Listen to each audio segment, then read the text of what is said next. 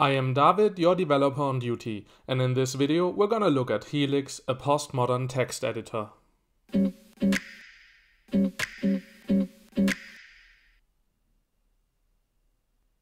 Helix is a text editor which runs in your terminal.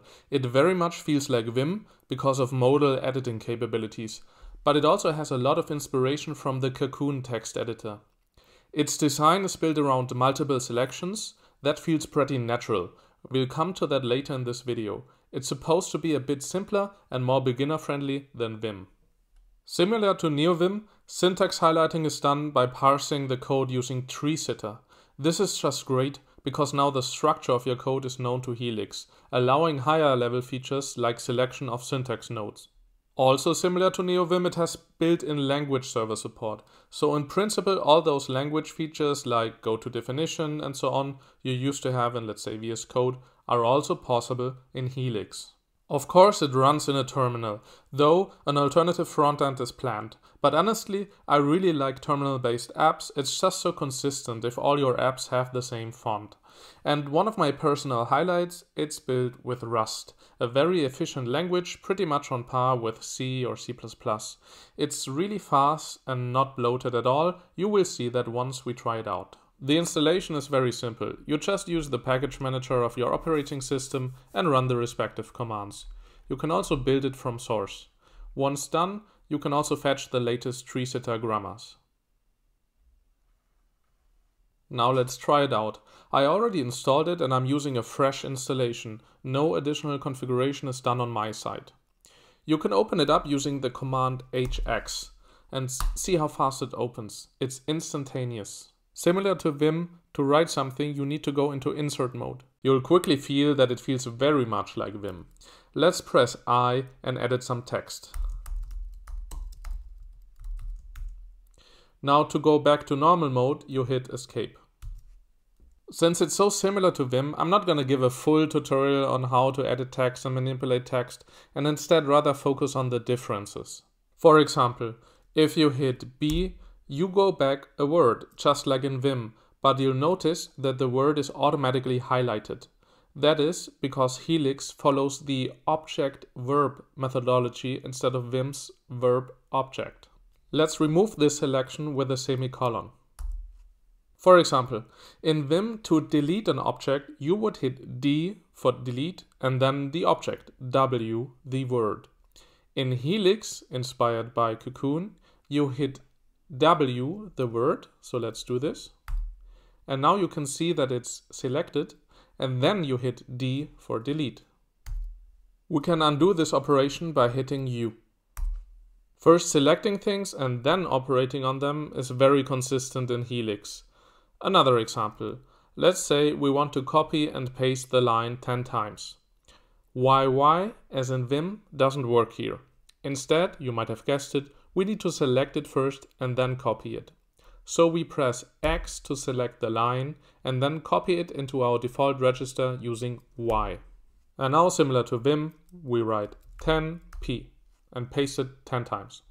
Another example, and that will also illustrate the feature of multiple selections. To search and replace across the whole file, first, again, we need to select it by pressing the %. Then we can hit S to search, and you can see the prompt at the bottom. Here we can enter any regular expression to search for the word we want to select. In this case, for example, h.llo. Now if you press enter, you will see that all those words are highlighted and selected. And not only that, you also have multiple cursors. They're all in this line here. And now it becomes quite powerful because now you can use those multiple cursors to manipulate your text. For example, you can press E to move one word forward or B to move one word back. And now you can change these occurrences by pressing C and writing the text, welcome. Now you hit escape to go back into normal mode and press comma to remove those multiple cursors. Let's open a JavaScript file. You can use commands as in Vim, and you also get great value helps. So for example, let's open the file as a vertical split. We type, as in Vim, :vs, and you can see you even get some kind of help description. We press space, and now the file, we can use code completion to open it. You can see it's highlighted beautifully. The default theme is kind of purple, reminds me of Ubuntu, but I actually kind of like it. For sure, it looks a lot better than the default Vim or Neovim color scheme. It's very clean. But of course, there are also other color schemes available, also built in, and they look really great. More on that later when we see how to configure Helix. One thing to notice in general is that you always get those nice little helper windows for the respective modes. For example, if I press G to go to the go-to mode, you will see all available commands. For example, to go to the end of the file, I can just press E. This is really great to discover what's out there and really helps beginners. Let's have a look at the language server protocol integration. It just works by default, which is awesome. You don't need to install any plugins or configure any key maps. It's all there and ready to be used. So let's, for example, hit G, and you can see we have the letter D to go to the definition. So let's hit D. And you can see it jumped up to the definition of this function as expected. We also get code completion out of the box. For example, we can write console.l, and you can see there is console.log, and we can select it and we can say yeah. And again, all without plugins. You also might have noticed that the correct indentation was applied and that the ending quotation mark and closing bracket was inserted automatically. Neat.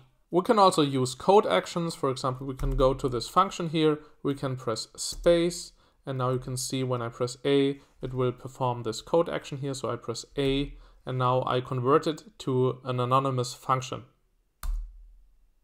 Just like that. You can also see the documentation of things. For example, for this log function here, I can press space K, and now I can see the documentation. We can also rename things. For example, here, space, and you can see press R to rename a symbol. I press R, the new name should be foo. I press enter and it's renamed. So let's close the left window. I can press Ctrl W to go into window mode. I press H to go to the left. I press Q to quit that, and that's how I close it. There's also the possibility to open files using a fuzzy finder similar to FCF or Telescope. You press space F to find files, and then you can just write the name you want to have and you can find it. There's only one downside. The syntax highlighting is only enabled once you open that file.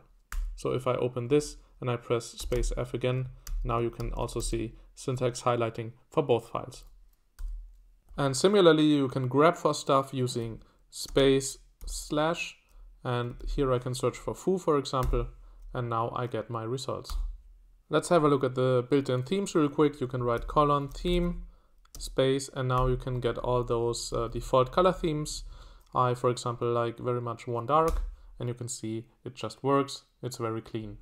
If you want to set it permanently, you can write it in the configuration file. For this, we can just write config open, which opens the config.toml file, and here we can just write theme equals to one dark, save it, and that's it. And the next time we open Helix, it has the correct theme.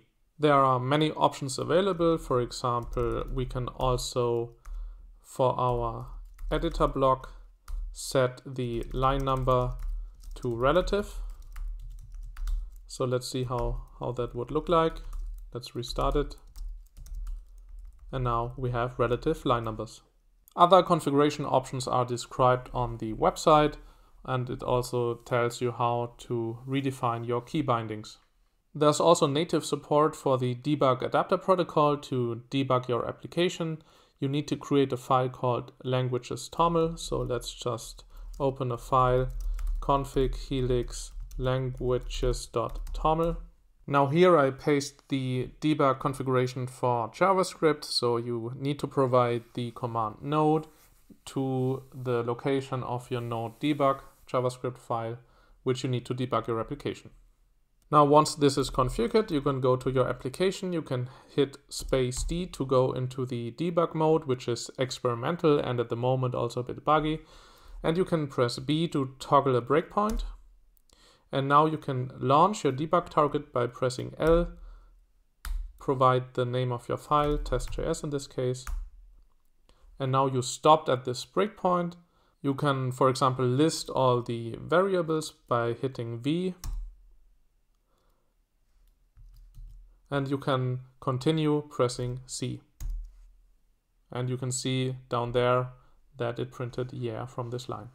All in all, it's really a great editor with lots of potential. Compared to Neovim, so many things work out of the box without any external plugins, custom key mappings and so on. It feels really clean and is easy to use. One of the downsides is that at the moment there's no support for custom plugins, but it's being worked on, and in the future you might have the possibility to write your plugins in any language and compile it to WebAssembly, which is then run by a runtime, for example WasmTime, in an isolated way. That's gonna be great.